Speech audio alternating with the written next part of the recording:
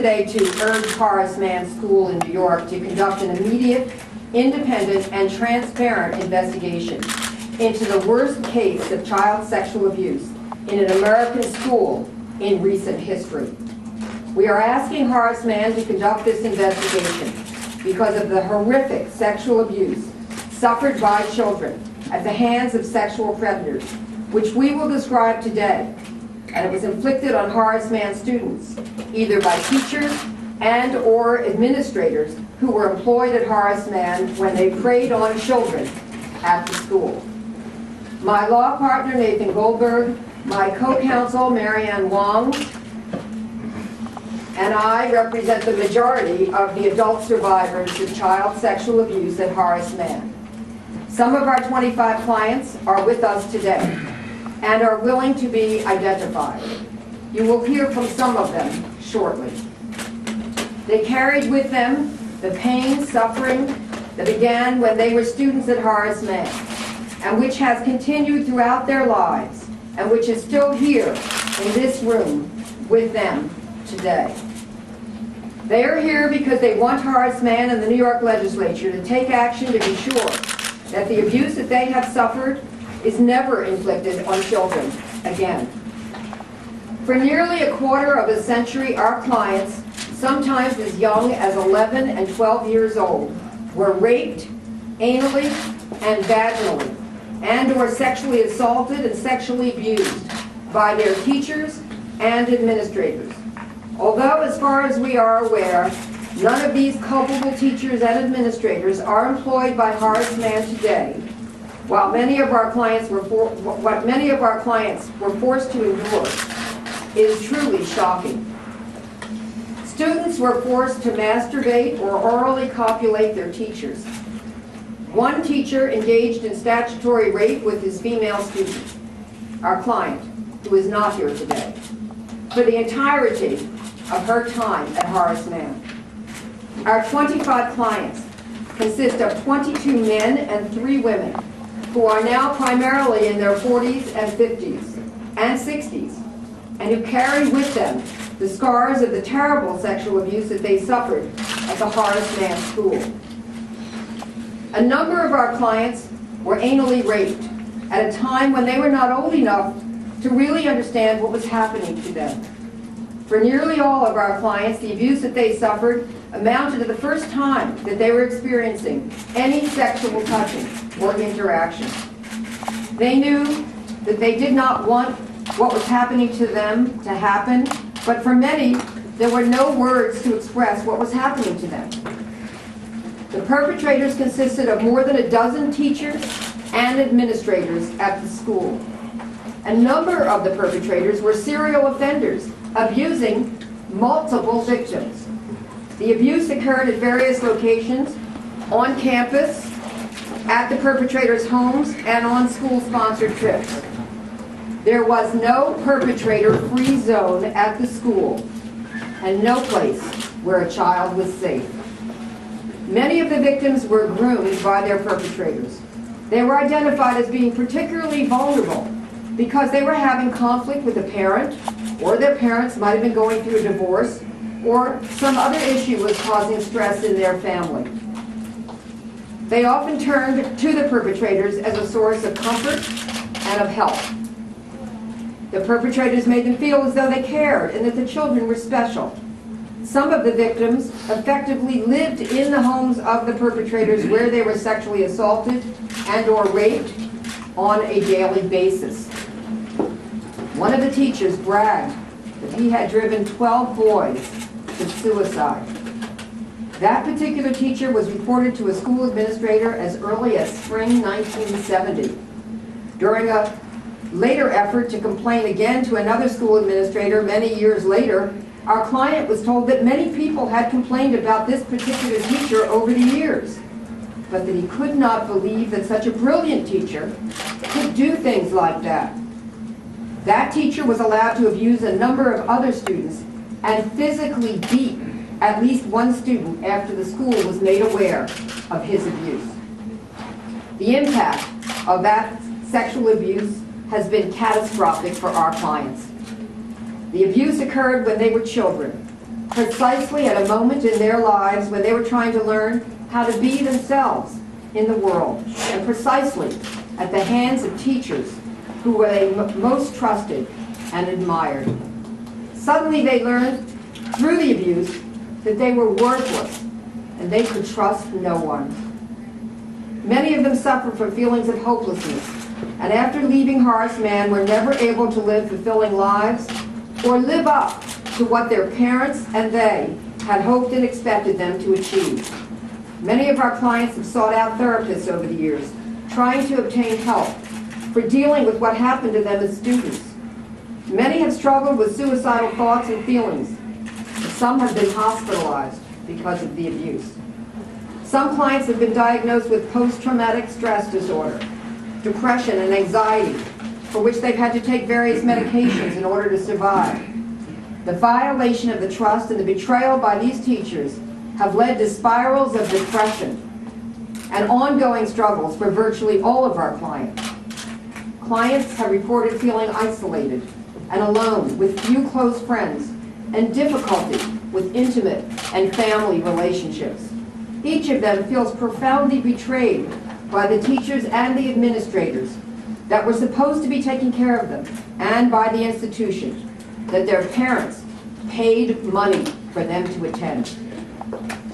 They live with feelings of shame and humiliation that has caused them to keep the secret for all of these years. In one case, our client dropped out of school and was unable to attend school for years because of what happened to him. In several cases, clients turned to drugs and alcohol abuse in order to try to cope with the abuse. This case is unique. Unlike many other school sex scandals in the news, which involve one predator, for example, Penn State and Poly Prep, this case involves multiple sexual predators employed by Horace Mann, either as teachers and/or administrators. In addition, our case is unique because the horrific sexual abuse occurred over a period of nearly 25 years, and because the number of child victims is so high, estimated at more than 30. What also makes this case unique is that one of the abusers was Inky Clark, Horace Mann's headmaster for a decade, who was then elevated to become president of Horace Mann for another decade. Mr. Clark was very good friends with Johannes Samari, a Horace Mann music teacher, who was also a serial sexual abuser who abused a number of our clients. Mr. Clark gathered around him a group of child molesters, the likes of which have never before been seen or heard of in a school in this country. Inky Clark and some of the other administrators not only abused students, but also protected the predators that preyed on them and misled students about what they could do about the abuse. For example, Horace Mann administrators actively informed several of our clients, including one in 1970 and one decades later, that Horace Mann's policy regarding sexual abuse required the school to credit the teacher, not the student. The policy, in essence, was not to investigate, not to call the police. Instead, it was to threaten the children that they would, quote, tarnish, end quote, themselves, and would have their lives destroyed if they told anyone. Several of our clients were told in no uncertain terms that no one would believe their allegations, that by pursuing their complaints they would jeopardize their ability to get into good universities, and that the abusers would sue them for libel. The list goes on. For these reasons, most of the survivors kept their abuse a secret. They thought that they were alone and were not aware that others had been abused. Many of them did not have the words to describe what was happening to them at the age of 12 and 13 at the hands of people they trusted and were told that they should respect. We're here today because our courageous clients want Horace Mann and the New York legislature to take action to be sure that the abuse that they have suffered is never inflicted on children again. Since the scope and severity of the suffering was revealed last summer, the survivors have come together and repeatedly asked the school to conduct a broad investigation to uncover the extent of the abuse and the extent of the knowledge of the abuse by school administrators. To date, as far as we are aware, the school has not yet agreed to undertake a full, independent, and transparent investigation into this horrific child sexual abuse scandal. An independent investigation is vitally important to many of the survivors whom we represent. An investigation will help the school, parents, young people, and the broader community learn how and why this could have happened. How it could have continued for so long at Horace Mann, which is considered to be, by many, the most prestigious private school in the New York area and one of the top schools in the nation. The injuries to many of the children who were sexually abused are deep, and in many cases will last the rest of their lives. We represent clients that have been in therapy for the past 30 or so years to deal with the abuse. We want to make sure that Horace Mann and other schools will never again let this happen to innocent and vulnerable children in their care. The only way that this can be done is to first understand the full scope of what occurred and how it was able to occur and be kept secret for so long. We believe that an independent investigation with a public report at its conclusion can help to accomplish that goal. George Santayana said it best, quote, "Those who cannot remember the past are condemned to repeat it," end quote. We also want the New York legislature to pass the Markey Bill, AB 1771, which creates a one-year window for survivors of child sexual abuse to assert their legal claims, no matter how long ago the abuse occurred.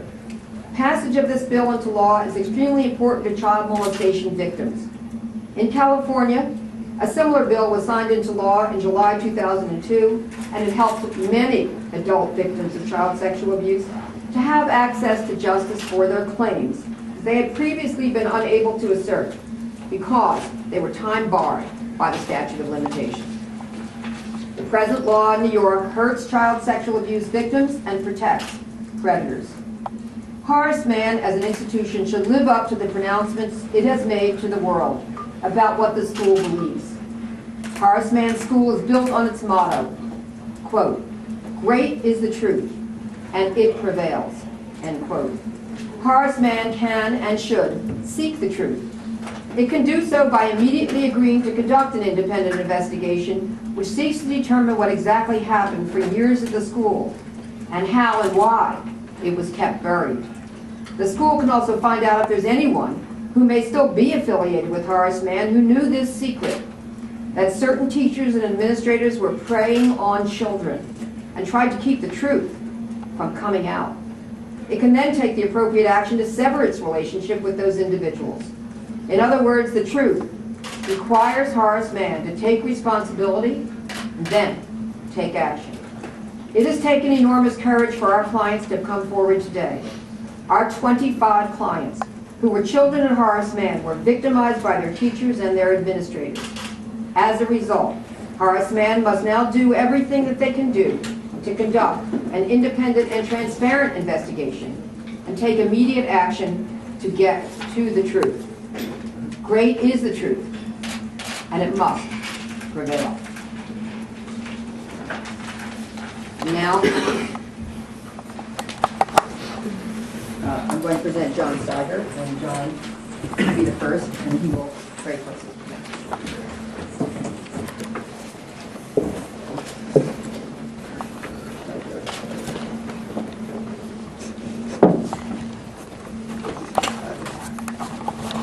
Warning everyone, this is very strong and graphic, so if you're not able to hear that or don't wish to hear that, it be the time to leave.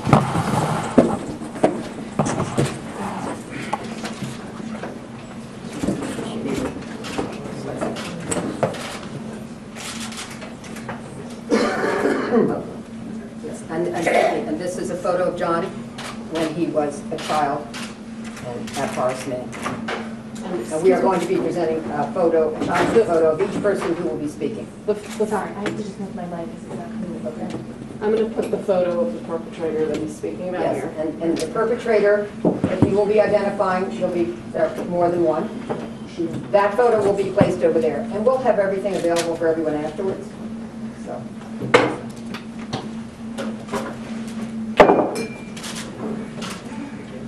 My name is John Seiger. I attended Horace Mann from the age of 11 to the age of 17, from 7th to 12th grade. I graduated from Horace Mann in 1979. The only year I did not attend Horace Mann was in 8th grade, when my family lived in England for a year. During all the years I attended Horace Mann, I suffered sexual abuse. 8 different Horace Mann faculty abused me, including the headmaster of the school, Inky Clark, as well as Stanley Copps, Mark Wright, and Johannes Samari. Instead of a safe and nurturing place that would educate me, Horace Mann ended up providing a perfect storm of childhood sexual abuse. Inky Clark, Horace Mann's headmaster, began his abuse of me in the 9th grade. One day, after a Glee Club concert in the 9th grade, Clark approached me and invited me to his house on a Friday afternoon. I was 14, and I was over the moon. The headmaster was inviting me and recognizing I was special. I arrived at Clark's home after school at about 4 p.m. Clark and another teacher, Stanley Copps, were both there waiting. Clark offered me a drink. I expected a Coca-Cola, but instead I was given alcohol and plied repeatedly with more of the same. Within a short time, I had drunk 2 or 3 strong alcoholic drinks. My 14-year-old body felt strange and overwhelmed. Clark and Copps then suggested we all drive downtown for some dinner, and instead they drove down to a nightclub on East 59th Street. I remember being in the club and noticing it was filled with only 2 types of men, men over 50 and much younger adolescents and men under 20 years old. Eventually, Clark and Copps picked up 2 young men and directed us all back to Clark's car. I remember asking to be dropped off at home, but Clark insisted on driving me back to his home. Once back at Clark's house, Clark and Copps had the 2 young men, who I eventually understood were prostitutes, engage in sexual acts. They forced me to join them. Ultimately, I was required at age 14 to engage in oral sex with each of them and be anally penetrated by each of them in front of Clark and Copps for the headmaster and history teacher's enjoyment. Later, Clark and Copps sent the 2 male prostitutes away and continued to engage in sexual abuse of me, including requiring that I engage in oral sex with each of them. After that night, both Clark and Copps repeatedly treated me as their sex object and personal plaything. On approximately 5 more occasions over the next several years, Inky Clark directed me to come to his house on campus so that he could anally penetrate me or give or receive oral sex. On one additional occasion, Stanley Copps and a friend of his directed me to come to one of their apartments where they forced me to masturbate, and Copps took pictures of me. I believe that Copps may have shared these pictures with other teachers at Horace Mann, which may be why I became a target for so many teachers. I was active in Glee Club, orchestra, and jazz programs throughout the years at Horace Mann. I had always found solace in music.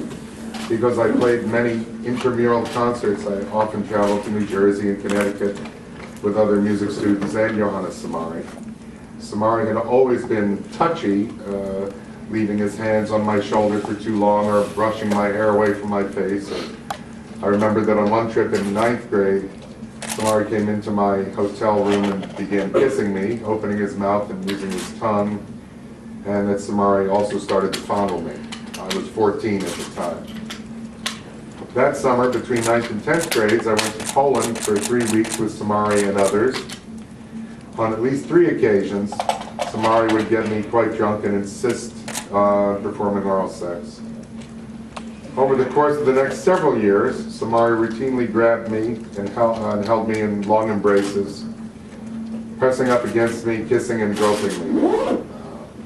that happened over 30 times, usually at the school, in a classroom, or Samari's office.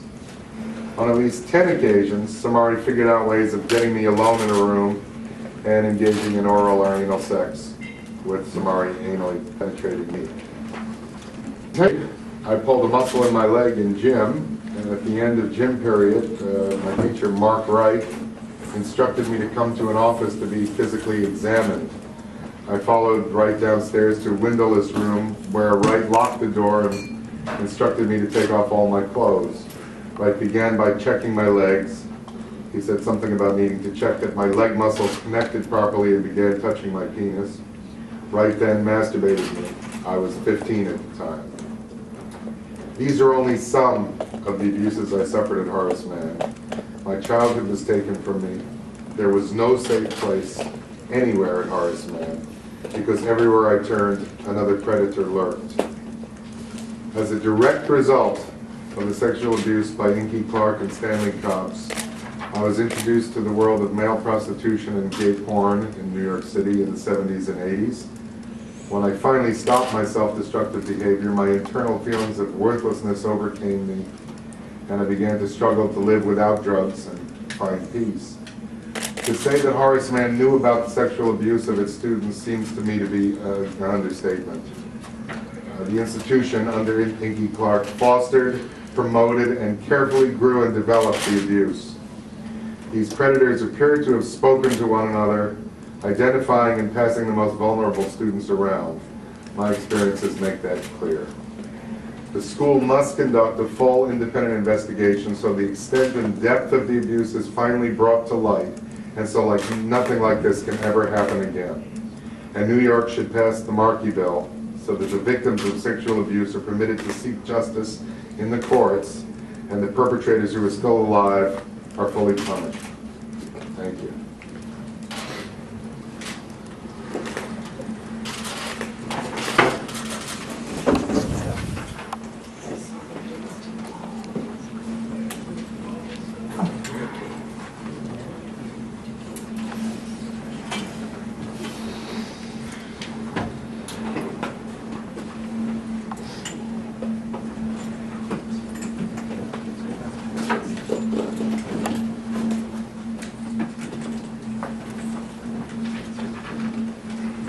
My name is Edward Bowen. I was sexually abused by Johannes Samari, a teacher of mine at the Horace Mann School, when I was 16 years old. Part of my story was told in last year's New York Times story, where I was identified as EB. I want to make sure that everyone knows that the statute of limitations on childhood sexual abuse is a device that protects criminals. It is not some obscure legal jargon that does not really matter. I am fully in support of the Markey Bill and firmly believe that the statute of limitations should be eliminated altogether. Why is New York protecting criminals?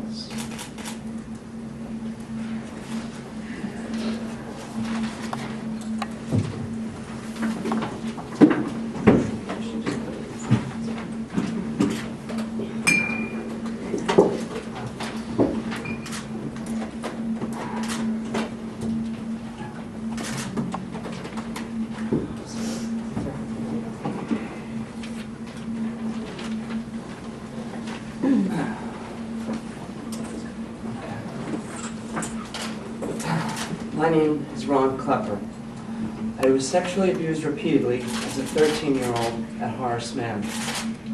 The effects of that abuse on my life have been profound. For many years I refused to go to school because I became frightened. School was no longer a safe place to learn, but turned into a frightening place where predators lurked.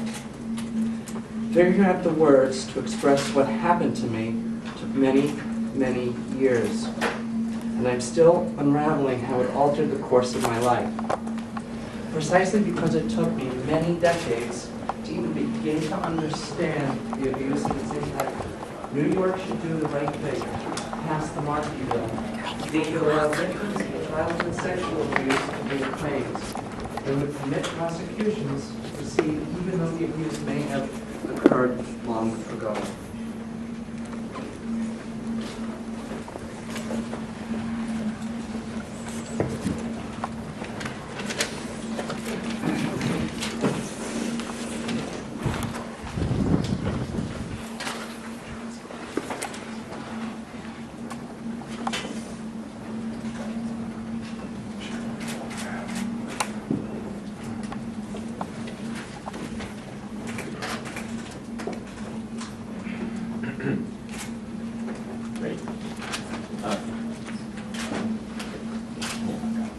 Hi, my name is Daniel Shapiro. I am a survivor of childhood sexual abuse. I was 15 years old when it began and a student of Horace Mann. I've carried this secret all my life. It took me nearly over 35 years to begin to confront that it had happened and to find the courage to tell others. When the story broke last summer in the New York Times, I eventually came to learn that more than 30 students had been abused by many teachers, including the Horace Mann's headmaster, over the course of decades. I also learned that over the years, students had reported to the school that teachers had abused them, including complaints about the teacher who had abused me, many before I was targeted.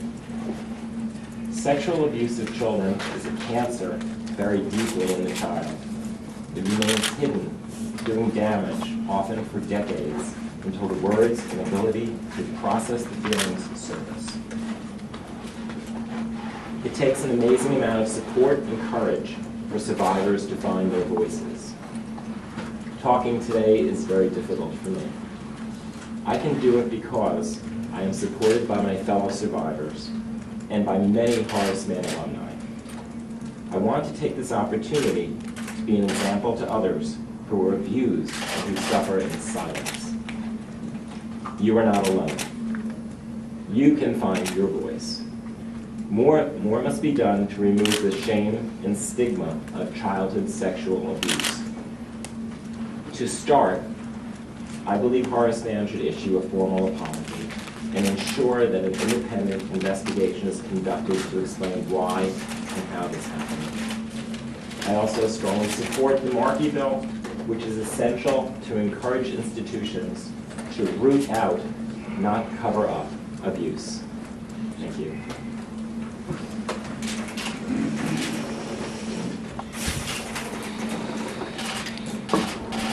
Before we take questions, we have one survivor who could not be here today, but who wished to speak and has something important to say. So it's very brief, but we're going to play it, and we do have DVDs that we're going to give out at the end for anyone who would like to see him, and who anyone would like to have a copy to take with them and use for this story. But we will play the sound now. His name is Joseph Cumming. And Is it all the way up? It can also be viewed immediately thereafter on our computer. My name, I think.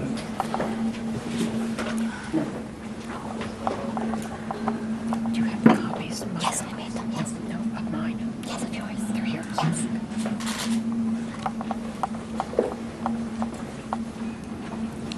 my name is Joseph Cumming, and I was sexually abused on many occasions by my teacher and mentor, Johannes Samari, beginning when I was 15 years old and continuing until just before my 18th birthday. For 33 years, I thought I was alone. I thought I was the only person who had suffered these things at Horace Mann. I thought I was alone in carrying the shame and pain I felt. In 2011, I discovered for the first time that I was not alone.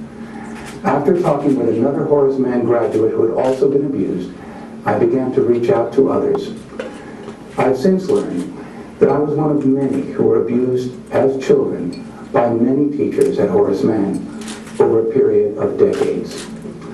I have also learned from others that the Horace Mann administration was informed about Samari's abuse of at least one other student several years before he began targeting me. In other words, if the school had taken decisive action many years ago, many of us would never have suffered the abuse we did. I want to say something to anyone who has been abused as we were. You are not alone. We are familiar with the shame the depression, the struggles with alcohol and substance abuse, the temptations to suicide, the broken relationships, the list goes on. You can find support at HoraceMannSurvivor.org. I want to say something to the Horace Mann Board of Trustees. In June 2012, we presented you with a letter from the survivors group in which we set forth what steps we believed were necessary to restore the reputation of our beloved alma mater and to ensure that such things could never again happen at Horace Mann. Chief among these was an independent investigation. An investigation would not only ascertain the extent and level of sexual abuse, but would also communicate to present and future students that if, God forbid, they should ever suffer abuse, that they could report that abuse with confidence that the school will take them seriously, will investigate their report, and will not bury their story or pressure them into silence. An independent investigation is the path to a healed Horace Mann. Healing for those who suffered the abuse, and for the wider community of alumni, and for the students and parents at Horace Mann today who also deserve to know the truth.